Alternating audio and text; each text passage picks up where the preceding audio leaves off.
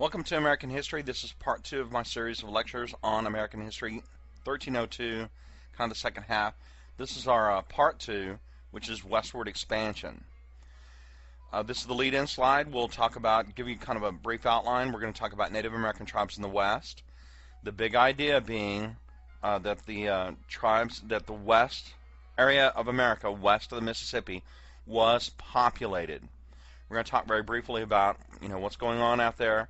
A few theories on a thesis statement kind of on Native Americans. If you've gone over my 1301 part 1 of that, I have all my thesis statement out there. I try to build a really good case. So we're going to revisit that right now and then get the area of America west of the Mississippi populated. We have to deal with the Native Americans before we can repopulate the West with the white man. Then we'll get the repopulation going. This is going to be the Plain Wars, 1865 to 1900.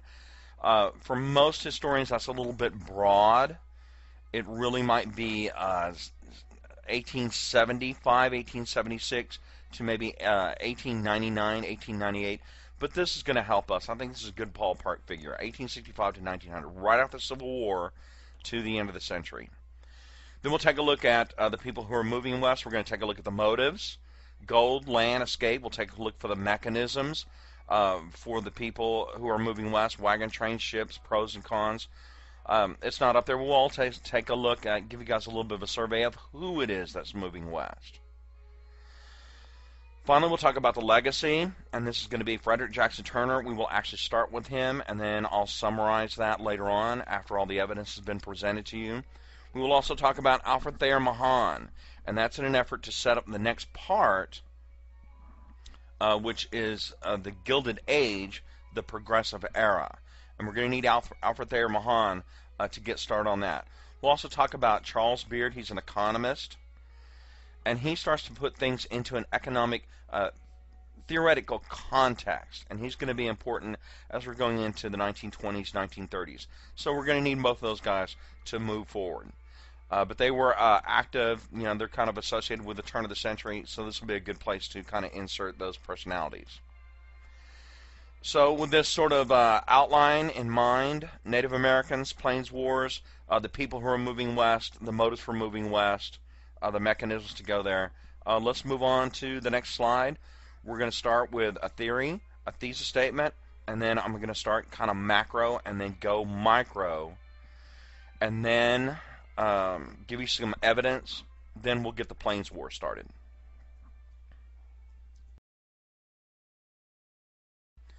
All right, let's start talking about Native Americans west of the Mississippi as we're coming out of the Civil War era, sort of 1865, 1870, 1875.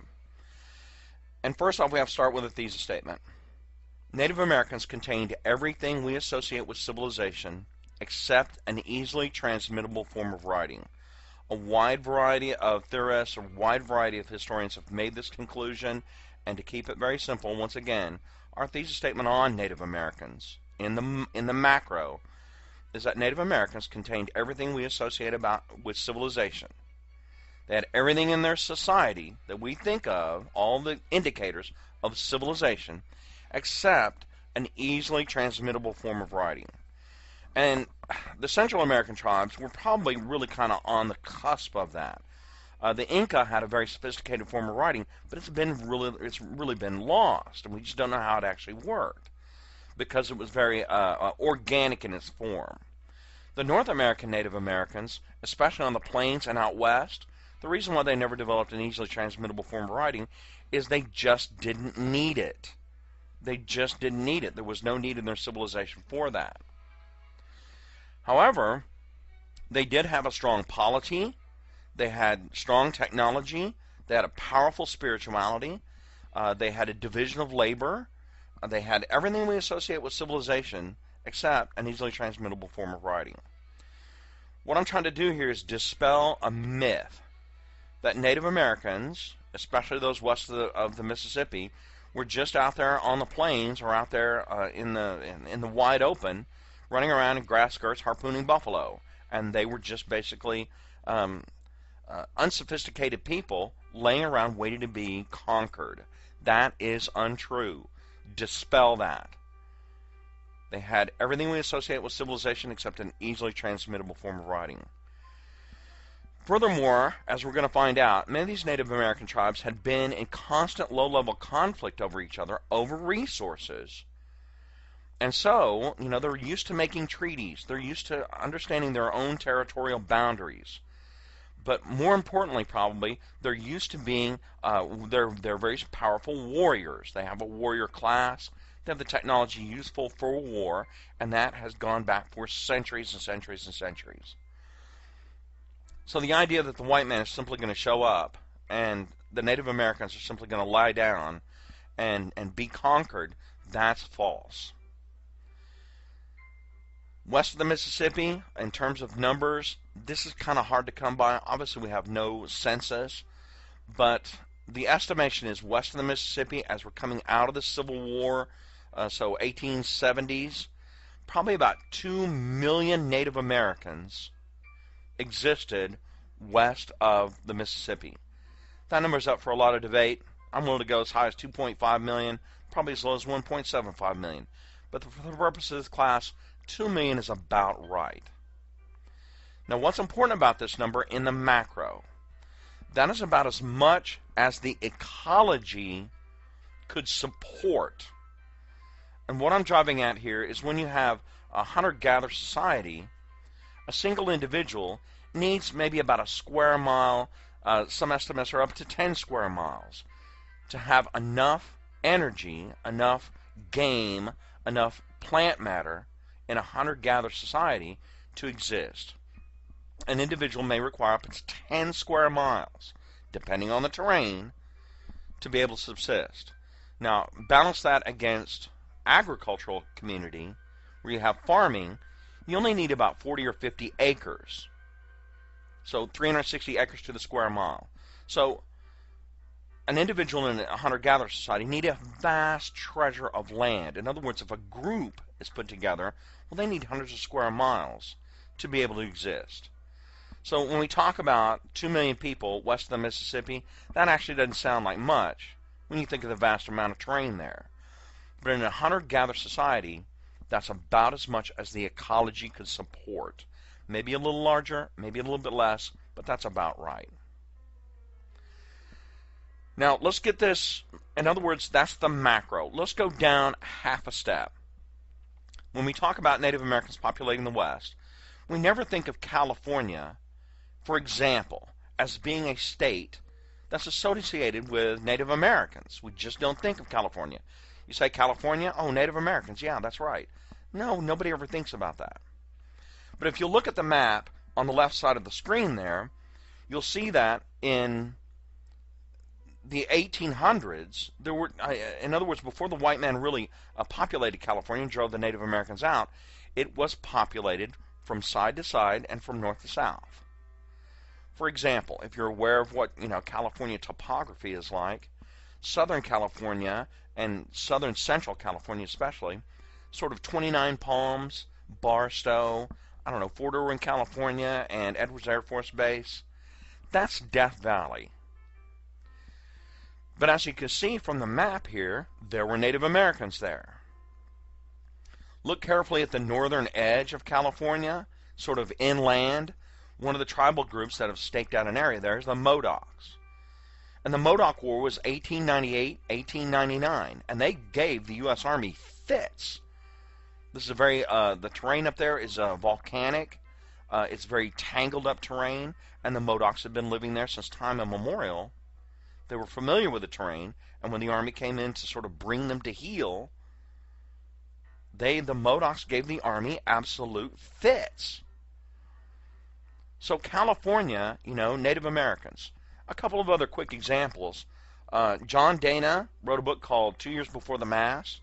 Herman Melville, as you may know, wrote Moby Dick. Both of these men were actually sailors. Then they authored books later on. And both of them had actually landed at one point or another in Southern California. And both of them briefly described the Native Americans that they personally saw there. Now, Dana especially talks about how they were just rather short and really deeply, darkly tanned, and sort of dried up husks of individuals. Well, in the port of Los Angeles and San Diego, which is in Southern California, that's exactly what you would anticipate. So we're not talking about a huge number of people, especially in Southern California. We're not talking about a tremendous civilization. The ecology wouldn't support that. But whether or not California had Native Americans, they did. We just don't think of it that way. So kind of go broad for just a second. That means Oregon, Washington State, Utah, all those western states had significant Native American populations. So the West was populated about as much as the ecology could stand. Well, with that in mind, let's go on to the next slide then, and we'll kind of go down a little bit, talk about the Plains tribes, because those are actually the first ones that are really going to come in contact with the white man in the post-Civil War era. So let's go on to the next slide and just kind of do a little bit more of a drill down.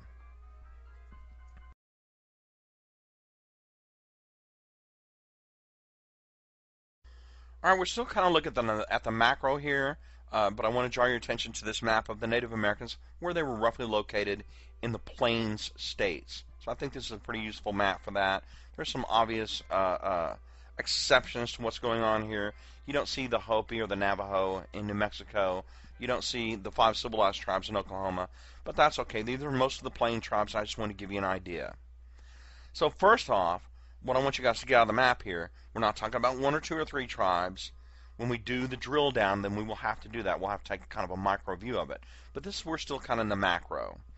And you can see the Sioux Nation, the Northern Cheyenne, they take up a huge region up there. The Mandans, by this time, they'd been beaten down by disease, and then they kind of recover.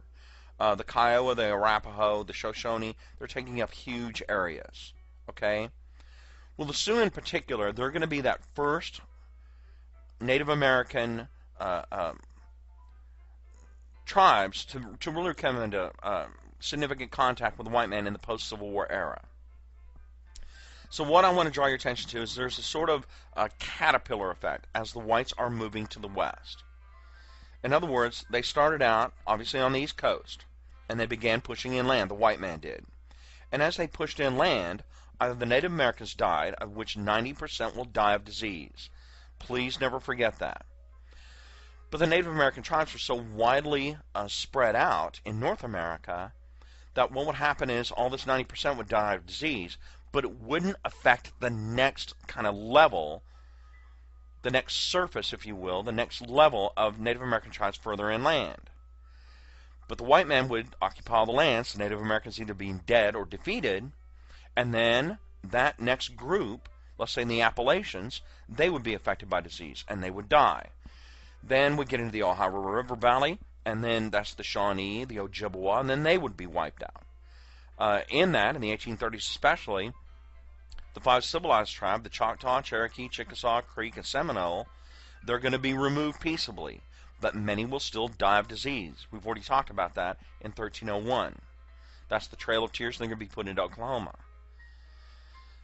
At about that same time, the Sac and Fox, and the rest of the Shawnee, the Winnebagos, they're all going to be pushed out onto the plains. And this is what I'm driving at. This is what's important.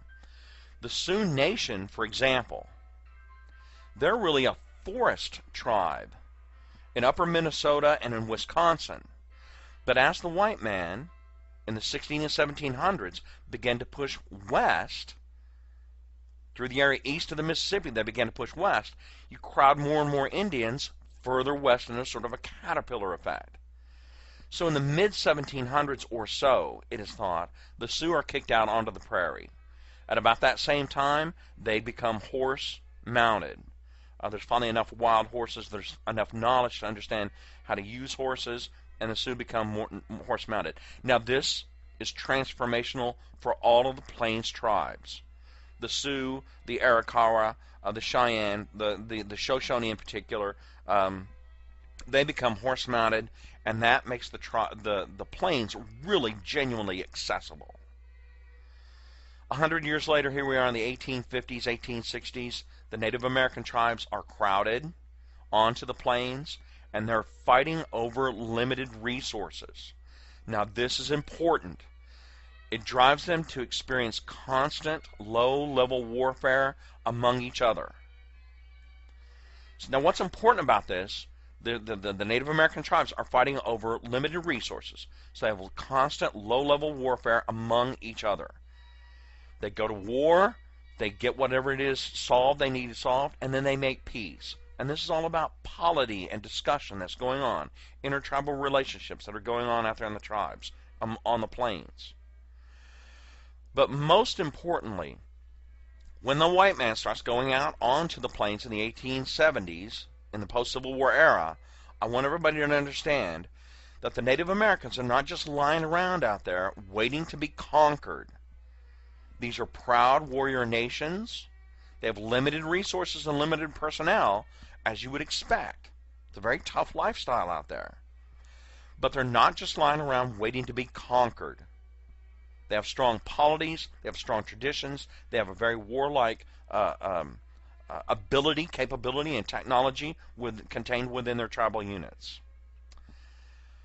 One last thing I want to remind everyone of, in other words, the Native American tribes are not just a pushover, they're not just waiting around. So I want to remind everyone of the 5-step process. Now we've talked about this before, but let me remind you once again. As the white man has pushed his way west, and this is under English-controlled North America after the Declaration of Independence and the American Independence, War of American Independence. This is the Anglo-American mechanism as well. A 5-step process has sort of emerged. Step 1 is encroachment. Now, encroachment could mean any one of a number of things. In other words, you're just passing through and you insult somebody, you don't give them a present, you don't interact well with the Native American tribe that you're dealing with. Now, if you pass on by, you're okay.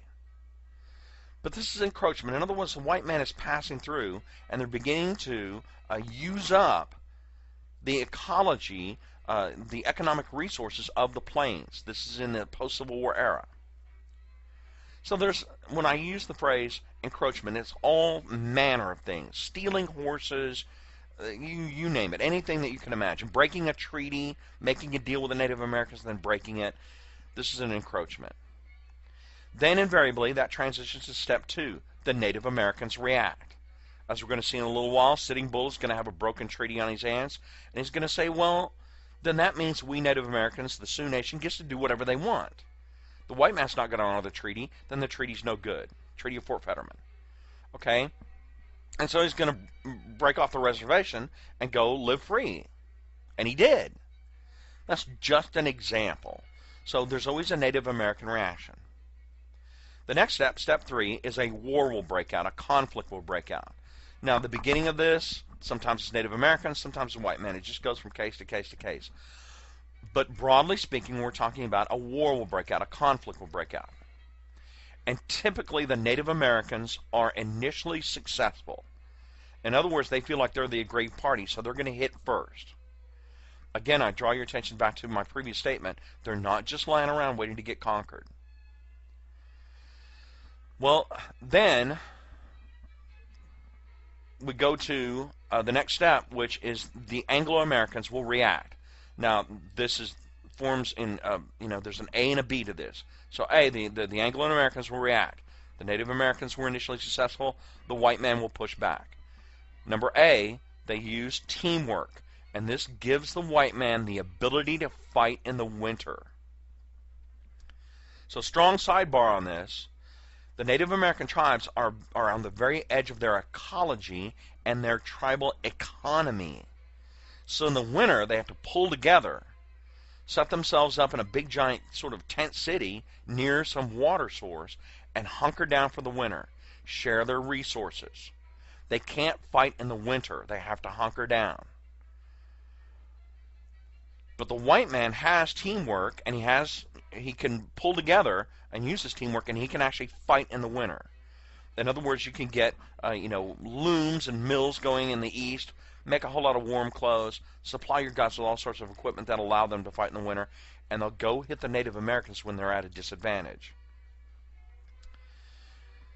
The second thing, that is to say B, is technology, and this is invariably guns.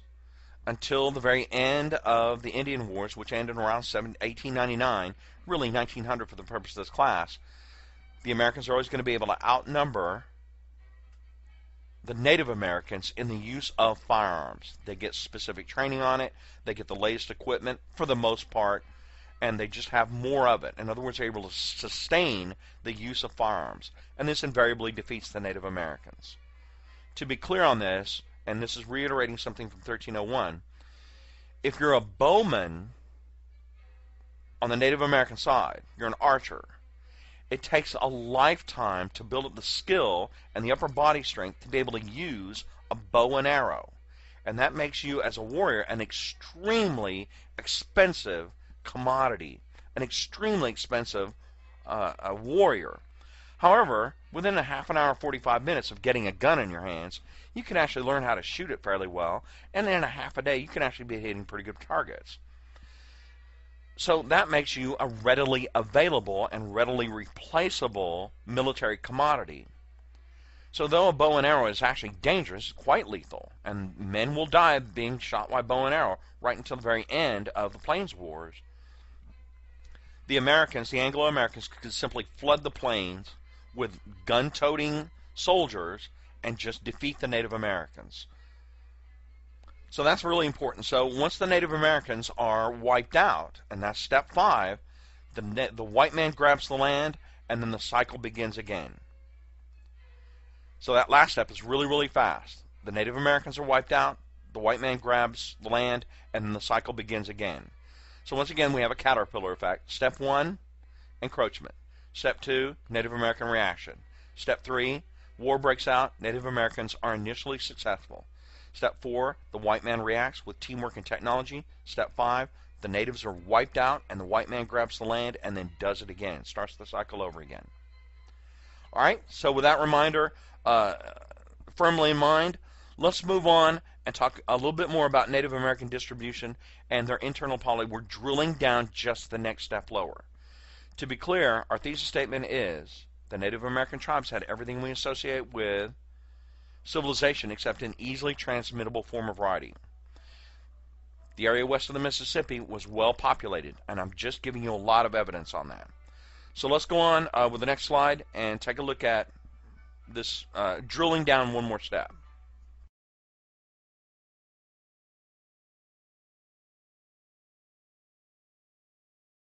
Okay, in this slide, what I want to do is drill down kind of from the macro to the micro. I've taken the Sioux Nation. They're going to be involved in the Custer Expedition, which we'll get to in a few minutes. And so they're a really good example. We know a lot about them, and they're a good example to kind of drill down a little bit. And our idea here is that the Sioux Nation is very, very sophisticated. Now, at the top of the slide, you can see that the Sioux Nation is divided into 3 slightly different linguistic groups: Dakota, Lakota, and Nakota.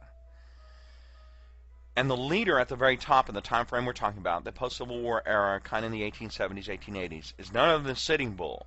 And I'll have his photograph up in a little bit. Now, what's important about this, Sitting Bull was a great Sachem, the great leader of a numerous people, S-A-C-H-E-M, great Sachem. And so, when we talk about Sitting Bull, I want you guys to understand that he's leading many tens of thousands of people. And should somebody come and visit him, which happened all the time, they would open up with a discussion. Usually there's going to be an exchange of presents, and then they're going to start talking to Sitting Bull. And within a very short period of time, he's going to understand exactly where they sit, where they are in the tribe, who they're related to, how they're related to him. He's going to know that. So think of that when you think of Sioux, Lakota, Nakota, and Dakota. This is a huge number of people, many tens of thousands, and Sitting Bull is going to be the leader of them. If you go down a division, as you can see, you have the Teton, the Sisseton, the Yankton, the Yanktonai, on and on and on, and each one of those subgroups are tens of thousands of individuals. Drill down one step further with the understanding that sub-tribes also make up, the Wapakute, the Sisseton, the Yankton, the Yanktonai. But here's the Teton, and it is subdivided into the Blackfoot, the Brule, Hunkpapa, Mitaconju, Oglala, Sans Arcs, and Two Kettle. And each one of these are made up of bands of Indians that may be hundreds and hundreds of individuals. So hundreds and hundreds of different bands make up the Miniconjou. Hundreds and hundreds of people in different bands make up the Oglala. They make up the Teton, which is tens of thousands of individuals, and that makes up the Lakota. And so this is a huge structure, and the myth that I'm trying to dispel with this is that these are just unassociated, these are just people running around out there on the plains, chasing each other on horseback, hunting buffalo, and just having a good time. No, there's a polity out there. There are civilizations out there. There's a lot of structure going on up there. So with that in mind, let me continue on with some photographic evidence, and I think you'll find the next few photographs really kind of interesting, and we're just kind of put some meat on them bones. Let's move on to the next couple of photographs and do a little bit of photographic analysis. Alright, let's just take a look at this photograph. I have captioned it up there at the top, Hostile Camp, circa 1890 near Pine Ridge, South Dakota. And I got this from basically looking at the information that the photographer wrote on the photograph. You can see sort of a white kind of pasted in caption, sort of lower left corner, and then on the very lower edge it says Hostile Indian Camp. On the right edge, it's the photographer, it's the date, there's a lot of things going on here. So, Hostile Camp, circa 1890 near Pine Ridge, South Dakota. Well, let's take a look at this very carefully. If you look carefully, you'll see that there's a great number of teepees in here. These are all, buffalo hide teepees, and a huge number of horses. There seems to be a little boy or, a young person kind of in the very center of the photograph. But what I want to draw your attention to is the number of teepees. Take a look at this very carefully. If you were to count it up, there would be hundreds and hundreds of teepees here, with each one of these dwellings filled with 3 to 5 to 7, 15 people. There's a lot of people in each one of these. And then all the horses for transport. You can actually make out a few wagons. It's 1890. There's nothing wrong with that. There's nothing odd about that. So there's a huge number of people in this photograph. Again, the myth that I'm trying to destroy with this is that the plains were unpopulated or very sparsely populated. But you can see from this vast Native American city, basically, there's a lot of people here. And this is a hostile camp. That makes it basically a Sioux camp. And so, there has to be Shoshones and Arapahoes and Crows and Kiowa all scattered across the plains, kind of in cities like this, in towns like this, on a seasonal basis. To be clear, it's probably winter. It's either early spring or late winter. The snow hadn't fallen yet, or it's already over with, and they have not broken up to gather resources over the summer months. Okay, they just haven't done that yet. But here they are. They're kind of in this great big giant city. Let's move on to the second photograph and kind of continue on with this photographic analysis.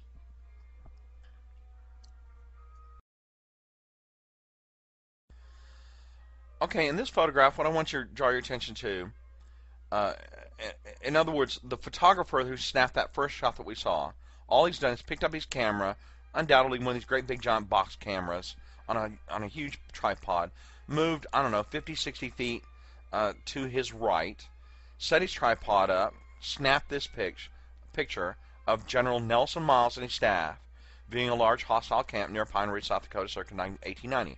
I know that because I've blown up the image and gotten out a magnifying glass and read the little caption you see in white, kind of lower right. So let's go kind of macro a little bit. You can see that he's taking a different angle on the same village, but you're seeing a whole lot more teepees in the background and sort of trailing off into the horizon on the left, and down into the valley on the right that you could not see in the previous photograph. It's a different angle. So, to be clear, this was an enormous Native American village. It's a huge city. There's tens of thousands of people involved in this photograph. And that can't possibly be all the teepees that you've seen that were actually there. Let's take a look at the phrase hostile for a second. That's in the caption. It uses that phrase in the caption. Now, if you'll take a look at General Nelson Miles, that fellow kind of second from the left, that's who he is, on that magnificent horse, they're out there. This can't be a hostile camp. They don't have any weapons in evidence. They don't have, a troop of cavalry escorts in evidence. They're out there with their dog, just riding around, looking at the natives. So it's not a hostile camp. And so what I'm driving at here is this is how the white population felt about Native Americans as late as 1890. The phrase had been coined earlier on in the Plains Wars. William Tecumseh Sherman of Civil War fame, he had shifted his professional career out west to deal with Native Americans out there, and he'd been in the Army since the 1840s, 1830s. And a newspaper man quoted him as saying that the only good Indian he had ever seen was dead. Well, that's not quite how it gets passed down in American history. In American history, that gets paraphrased into the only good Indian is dead Indian. Now, after the Custer Campaign in 1876, that's the way all Anglo-Americans felt about it. So when we see the phrase hostile, these are obviously not hostile Native Americans. They're not actively in war against the United States, or General Nelson Miles, his dog, and all those guys would have been dead long since. But I wanted to draw your attention to this because that's how the white population still felt about Native Americans. There's still a great deal of antagonism towards Native Americans as late as 1890s, and this really stems from the Custer Campaign of 1874, and especially the Custer Campaign of 1876. So we've gone from the macro down to the micro. We've gotten the West well populated. You can see that there's plenty of evidence on that. So let's go down one more to the real micro, and this is kind of the idea of white men usually thought of when they thought of Native Americans. But then we're going to put a little bit of analysis. We're going to put this analysis to work on the next photograph. We're not going to spend much time on it. And then we're going to go kind of back to the macro again, and we'll talk about the Custer Expedition of 1874.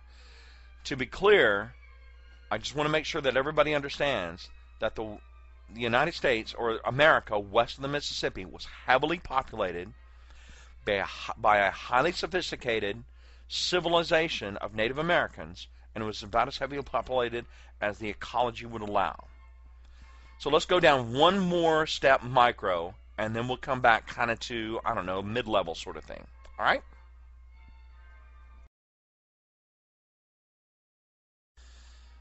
Okay, on analysis here, we're drilling down absolutely to the micro. And on analysis here, what you're looking at is what? 1, 2, 3, 4 TPs kind of in the foreground here, kind of on the left there of the image. There's, I don't know, a half a dozen more. A few Native American individuals kind of hanging around looking at the photographer. He's looking at them and they're looking at him. This happens to be a Shoshone camp. It's about 1870. A Native American, obviously, from the era looking at this, would be able to look at the symbiology and say, okay, this is exactly what's going on. But I have to rely on what the photographer has indicated on the back of the photograph about what, the picture he's taken here. But on analysis, what I really want you guys to get out of this is how most Americans of the era felt what was going on in the West. That we just have a very few Native Americans, very thinly spread, peppered across the West. And that's not true. That's what they perceive because that's what they would see in the summer months. In the winter, when the white man was safely at home someplace else and not traveling in the West because it's too cold, it's too snowy, the Native Americans would be hunkered down in a big giant town or city or village in some valley someplace. But in the summer months, is what you're seeing here, they're scattered all over, peppered all over the countryside. So, importantly, imagine, if you will, there's another Shoshone village kind of on the other side of that high ground along the right background of the photograph. And then kind of in the middle background, down in that valley, there's another Shoshone village, kind of tucked way down in there. At those mountains in the deep background, there might be, between what you see in the foreground and those mountains in the background, there could be 50 or 70 or 100 Shoshone little bands scattered out through there. And then somewhere out there, there's going to be kind of a boundary, and it'll be the Arapaho or the Crow or some other tribe, the Northern Cheyennes perhaps. And the Shoshone that you see, they will know that. The Nez Perce are going to be out there someplace. And they will be peppering the land the same way. But the perception of the white population east of the Mississippi is exactly what you're seeing on this photograph. That there's hardly anybody out there. That the land is being just wasted because there's no one there. But we know that the ecology is being used to the maximum extent that it can probably sustain. In other words, to feed all those people that you see there in the photograph, you got to hunt a lot of deer. You got to bring down a lot of game.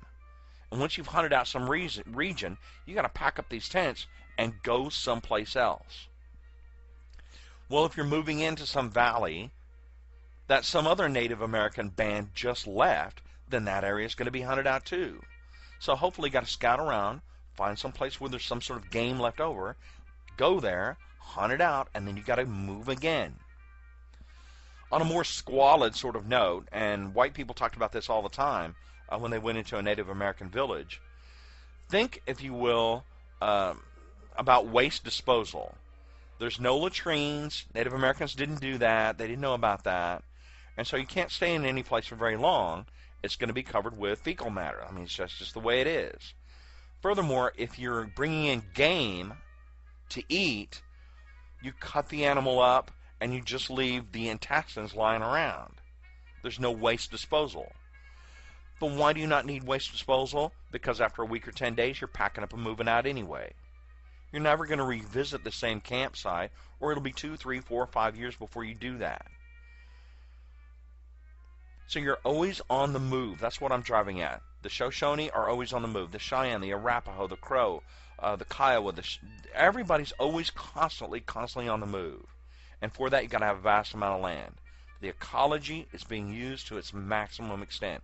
And the Anglo-Americans did not understand that.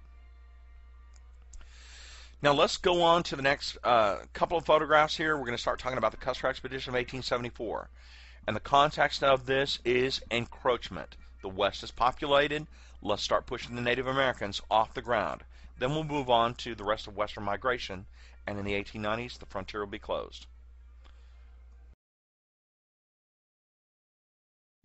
What we're looking at here is a photograph of the Custer Expedition into the Black Hills in 1874. Now, the context of this, again, it's westward expansion. We've got to get rid of the Native Americans. And so we have kind of a 5-step process. Encroachment, Native American reaction, a war breaks out and the Native Americans are initially successful.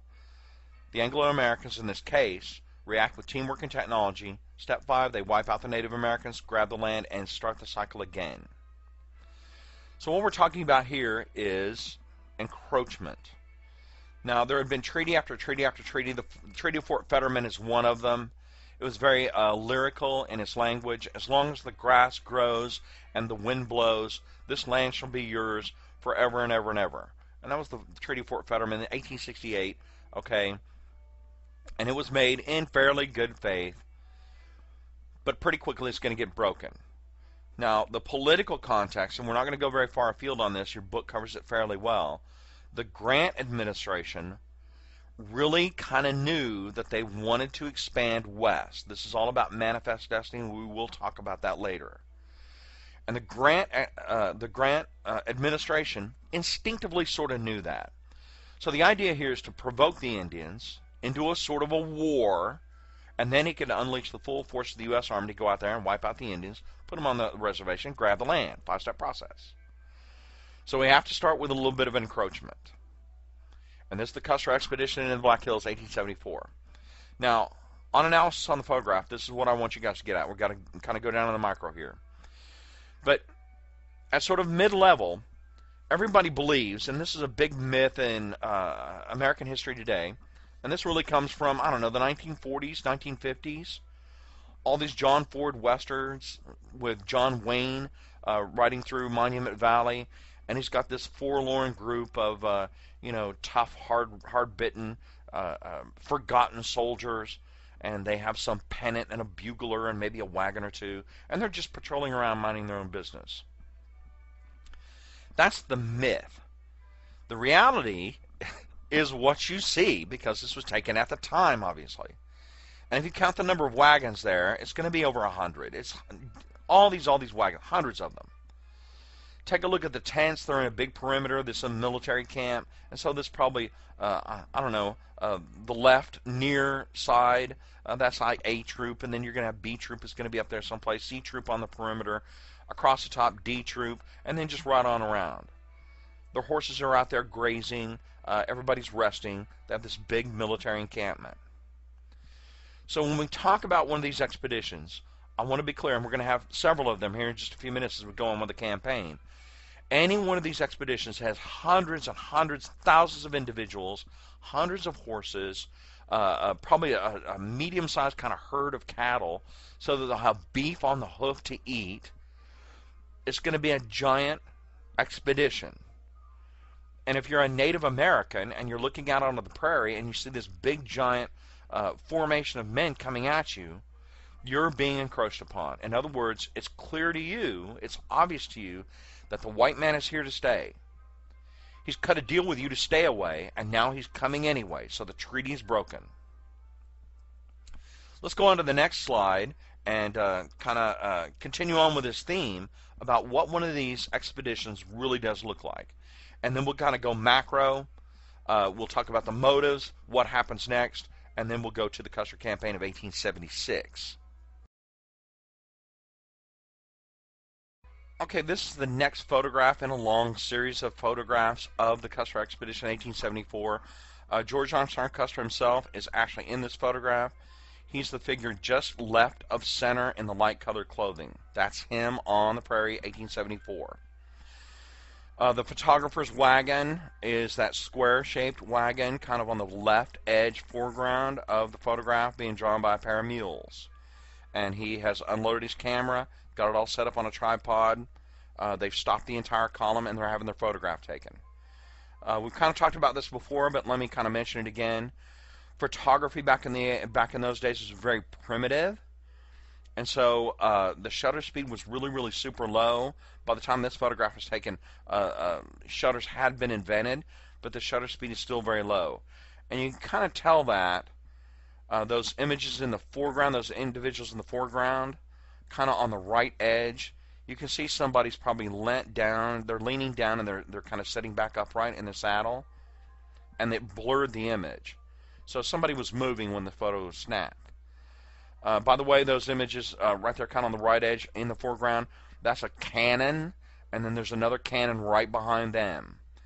So then you have the photographer's wagon on the left edge, and then as you can see, this mile-long column of wagons being pulled by hundreds of horses, 3-4 columns wide, and probably a mile and a quarter long. Then on either edge, you can see troops of cavalry. And they're all mounted up in columns of threes, it looks like, with all their officers there. As it turns out on analysis, this is an exact formation, textbook, exactly the way it's supposed to be. Kind of in the left background, sort of on the horizon there, I mentioned before that there's going to be kind of a herd of cattle, so that the men would have some food to eat, kind of beef on the hoof, and there they are. There's also going to be cavalry remounts. They're probably off the photograph.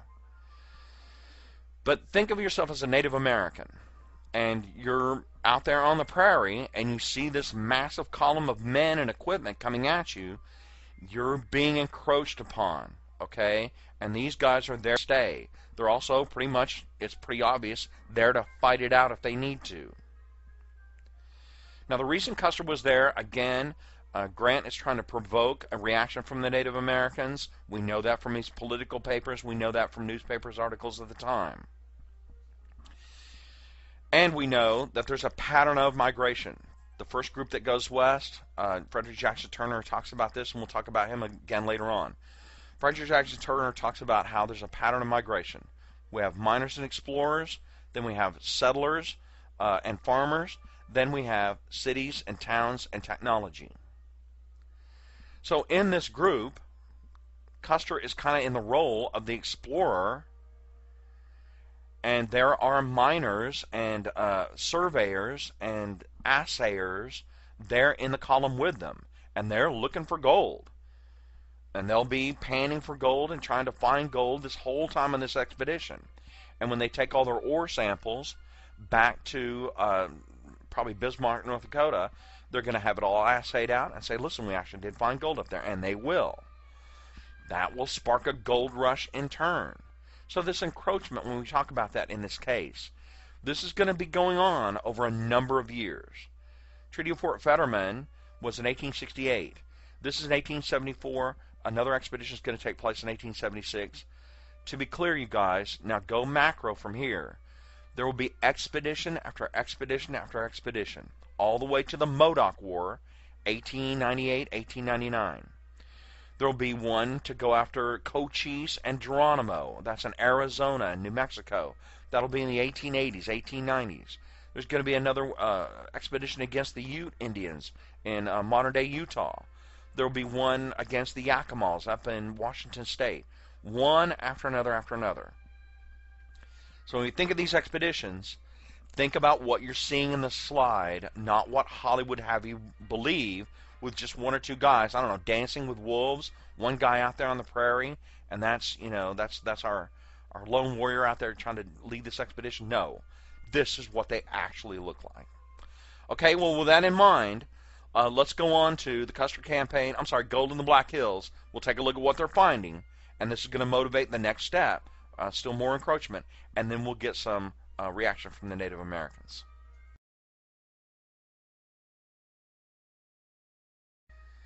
Okay, well, we have this slide here, and this is kind of what's going to be always motivating people to go west. This is one of them, and we'll talk more about that later.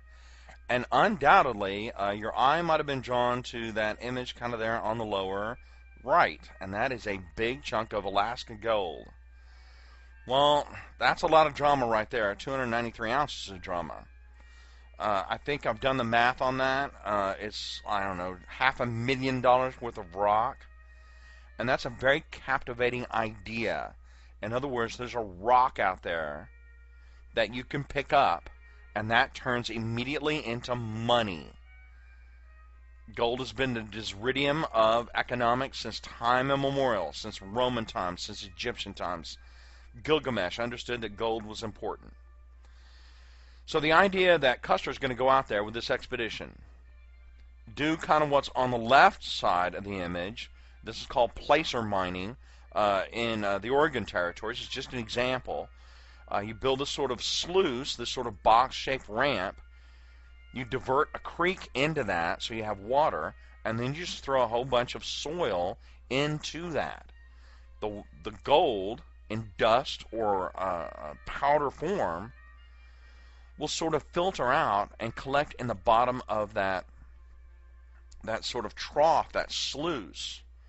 And then all you got to do at the end of the day is just go by and pick it out of there, and, you know, you've made a week's wages like that.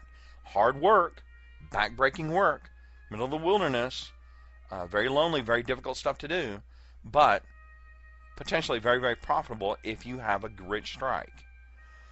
So to make a long story short, Custer's expedition in 1874 did turn up gold in the Black Hills. Now, the fact that he went into that area was a provocation. It's a violation of the Treaty of Fort Laramie. It's a violation of the Treaty of Fort Fetterman. There's several treaties that have been made with the Native Americans, especially the Sioux and the Cheyenne, that the white man would not go into that area. It was protected. But Grant is going to say, send an expedition up there, see if we can find some gold. Gold was found. That sparks a gold rush. This is encroachment. So let's get on to the Custer campaign of 1876 and kind of drill down a little bit. Again, we've got to put this in the right context, okay? So the next slide is going to be basically an outline, a lot of verbiage on it. Let's go over this. Again, a note in your note-taking. If I give you a lot of verbiage in a slide, write down the first issue and then listen to what I'm saying. Write down the second one, listen to what I'm saying. If you try and write them all down, you'll miss the voiceover that I'm giving to you now. And then you'll have to go back and listen to it again. So just write down the first bullet point, and then I'll talk about it. Write down the second bullet point, and I'll fill that in. Okay? So let's go on to the next slide.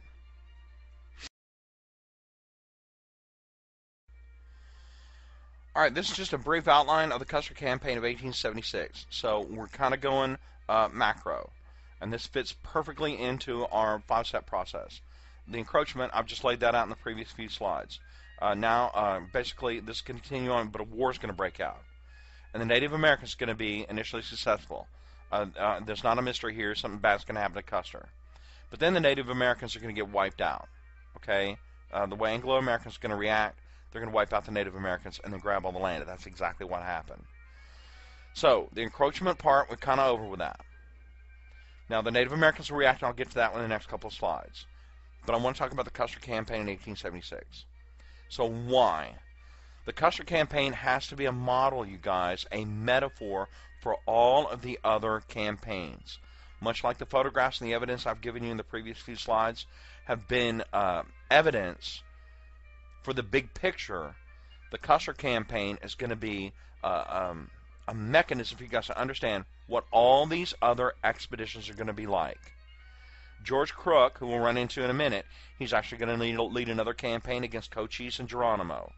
The Modoc War in 1898 and 1899. We've already talked about that. There's going to be campaigns against Chief Joseph and the Nez Perce. There's going to be one campaign after another after another. So when we take a look at this, I want you guys to understand that this is a metaphor, a model for all the others. What I'm going to tell you is going to be as accurate as I can give you at this level of your education, at least enough to get through the course. But if you really are interested in this, there's lots of material out there that you can investigate to take a look at all these different campaigns. This is simply one of the first among many, many, many campaigns. So let's take a look at this, and that's the reason why. Number 2, the second bullet point, it is a major defeat for the U.S. Army, but the beginning of the end for the native tribes. So to be clear, our 5-step process was an encroachment, a war breaks out, Native American reaction, then number 3, a war breaks out and the Native Americans are initially successful. So this is step 3. I'll back up and get step 2 in a minute, but we'll get step 3 now. So it is a major defeat for the U.S. Army. Custer's going to be defeated, but he's not the only one, as you're about to see. But it's the beginning of the end for the native tribes, and I have that part underlined. So as late as the 1880s, 1890s, all the military and the people, the civilian population of America, is going to be continually saying, look, we've got to give one back for Custer. You know, we've got to get back at the Native Americans for what happened to Custer. We've got to go out there and, we've got to even the score a little bit. Well, the Modocs in 1898 did not know anything about Custer. That had been 30 years before. Cochise and Geronimo were 1,200 miles away, and 25 years later, they don't know anything about the Custer Campaign. They didn't have anything to do with it. But to the white population, to the Anglo-American population, this is going to be a big motive to annihilate the Native Americans. It's going to be a huge excuse to annihilate the Native Americans west of the Mississippi. So, last point, virtually all subsequent dealings with any native tribe is going to be gauged against the Custer Campaign. Now, good strong side note on this. A pattern emerges. If a Native American tribe resists and fights back against the Anglo-Americans really, really hard, particularly if they're a little bit successful, they're going to get a really, really super bad treaty. And that will affect them right down to the present day. However, if they sort of try to assimilate, if they try to cooperate, if they're, friendly and outgoing towards the U.S. government, then as it turns out, they're going to be able to get a really good treaty in the 19th century, and that too will positively affect the tribe today. So, for example, we've talked about this in another venue, especially in 1301, the 5 civilized tribes, they cooperated. That is the Cherokee, Choctaw, Creek, Seminole, and Chickasaw. And they are from Georgia, Alabama, Mississippi, Florida, in through there. They cooperated in the 1830s and 1840s and were peaceably removed into Oklahoma. But because they cooperated, because they assimilated, their treaties are really, really good. And sure enough today, to give you a rather squalid example, if you will, if you go up to Durant, Oklahoma, you can go to Choctaw Bingo. And it's a big, beautiful hotel. You can go into the Choctaw Nation and, gamble. You can get low-cost cigarettes, low-cost alcohol because I don't have to pay any taxes.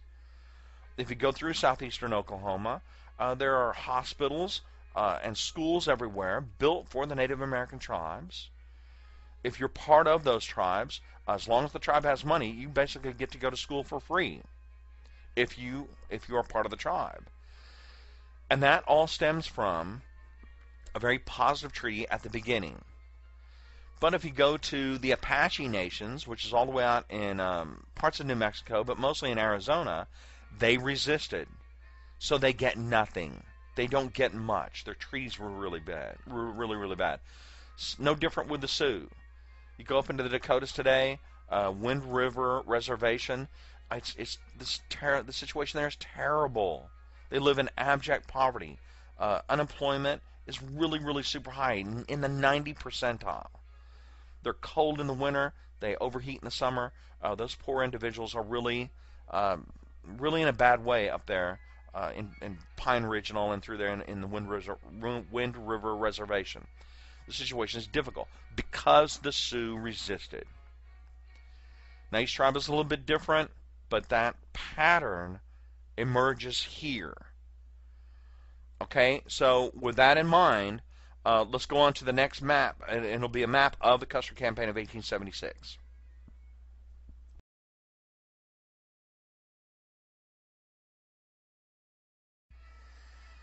Okay, we can see here from the map, and it's labeled the three-pronged movements of the Sioux Campaign of 1876, really the Custer Campaign 1876. Those phrases are interchangeable. So let's put what you see on the map into kind of the macro, into the big picture. So number one, we have encroachment. And this was in 1874. The Grant administration wants to provoke a war so they can grab all the land. They kind of have an instinctive feel for the five-step process. Again, the five-step process, that's me trying to help you guys to contextualize the information here. In other words, you're not going to find that in a book. Well, the next step then was Native American reaction. And if you look on the map, kind of on the right side, it says the Great Sioux Reservation. Well, the Treaty of Fort Fetterman and the treaties of Fort Laramie, 1860s, early 1870s, had basically told Sitting Bull and the Sioux Nation in the Northern Cheyenne, look, this great big giant region is yours as long as the grass grows and the wind blows. Very, very, very lyrical. And Sitting Bull, I'll have his photograph up in a minute, he was like, he understood the treaty. He was very clever. He spoke English. He wasn't going to let anybody pull the wool over his eyes. He's a highly sophisticated sachem, one of these, basically a politician on the Native American side. And he'd seen this movie before. This is a rerun for him. But he said, listen, if that's what you guys want, if that's what's going to save my people, then we will go on this big giant area, this huge reservation, and that's where we will remain. But you guys got to promise not to come into that area. The Black Hills are basically sacred to them, and you can't go into that area. And that's what Sitting Bull negotiated. And that's what had been agreed upon at Fort Fetterman and Fort Laramie, particularly at Fort Laramie, but Fort Fetterman as well. Then in 1874, Custer had gone into the Black Hills. You can see it listed there on the map, and discovered gold, so that started a gold rush. So the Native American reaction. I said I was going to go over this, and now I am. When Custer went in 1874, and a subsequent gold rush brought lots of white men into the Black Hills region, Sitting Bull understood that the treaty was useless. It had been broken. And so he said publicly and repeatedly, therefore, I'm just going to go live as I would normally live. I'm going to go where I want to go. I'm going to follow the buffalo. We're going to go up onto the greasy grass. We're going to go up into the Yellowstone country. And we're going to live as we would normally have lived. And they're going to have to hunt me down. Well, that was the very provocation, or that's the very reaction that Grant, Custer's provocation was designed to elicit. That's what they were driving for. So 1875, 1876, Sitting Bull, the Northern Cheyenne, and the giant Sioux Nation, many tens of thousands of individuals, scattered out onto the broad northern prairies and hunted the buffalo as they'd always done. Therefore, the Grant administration could authorize this big giant campaign to corral Sitting Bull, drove Sitting Bull to this, and now the war's got to break out. Let's start with Crook's column.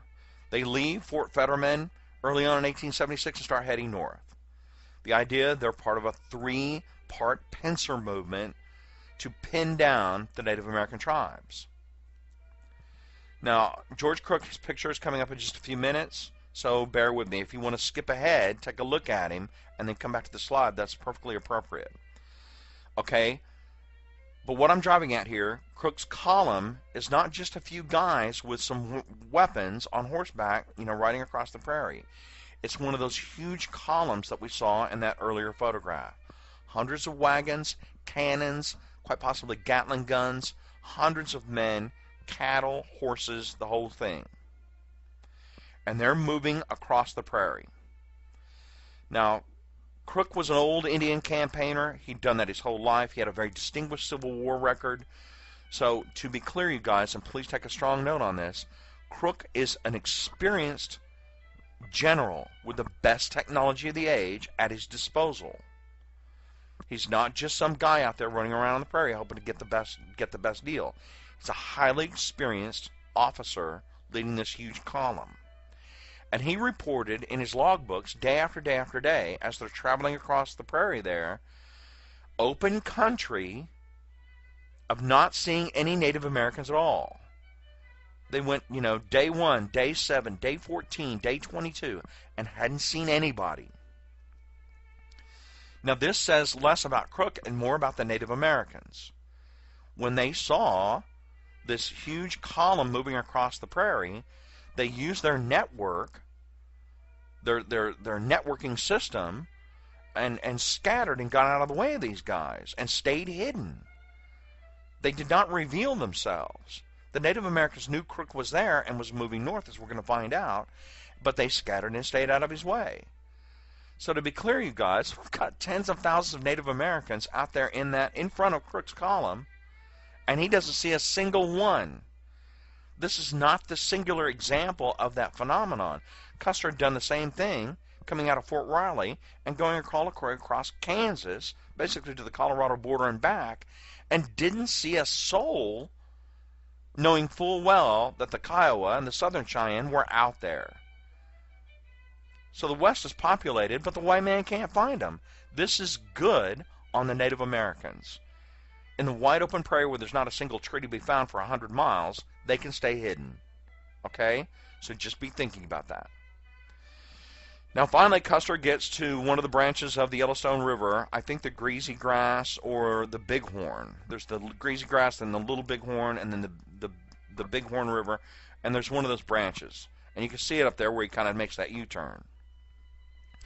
So when he got up into that region, a dynamic young Native American warrior named Crazy Horse, and we will get to him in a minute, led an attack on Crook. And this is really important. Take good, strong notes on this. Crazy Horse had a different mechanism for fighting. Up until this point, the Native Americans, when they fought, part of their honor, part of their tradition was to count a coup, C-O-U-P, on their adversary. And that meant you had to ride up to the guy and touch him. Well, when you ride up to an Anglo-American who's got a six-shooter or a rifle, you're going to get shot and get killed.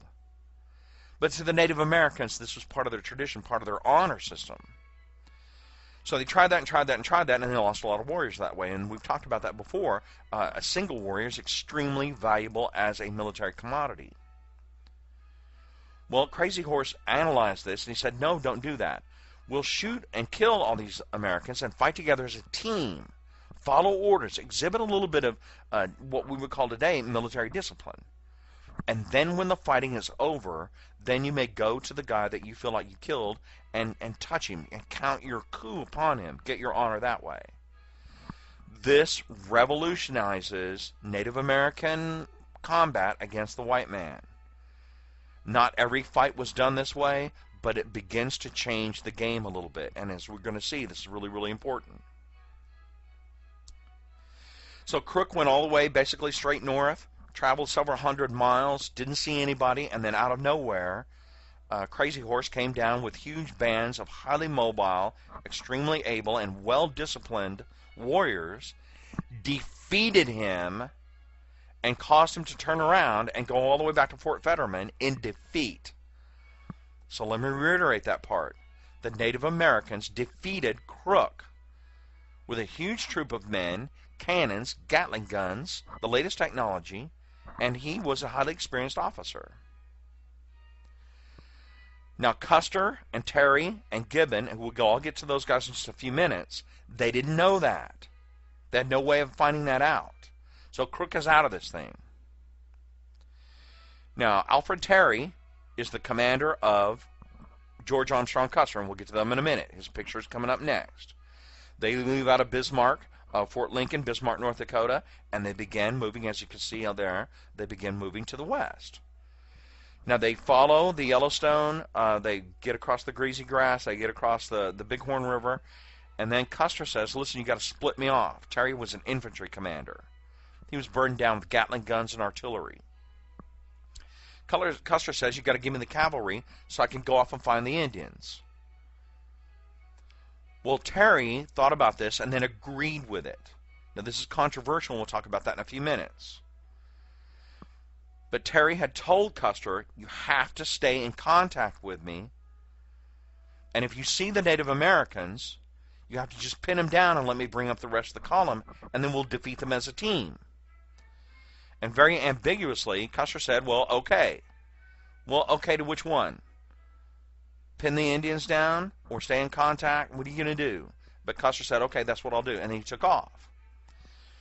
What everybody pretty much knew, and even Terry knew this, is once Custer was cut loose, he was going to hit the Native Americans and never stop. And we'll talk about the reason why later on. But as you know, Custer's going to be wiped out. Crook got defeated, and then Custer got wiped out. Well, this meant that Terry, his cavalry component, was defeated. I want to be clear, Custer was not the only cavalry unit that Terry had, but that was his best guys, and they got wiped out. The survivors were badly shaken up, and that meant that Terry's column was crippled.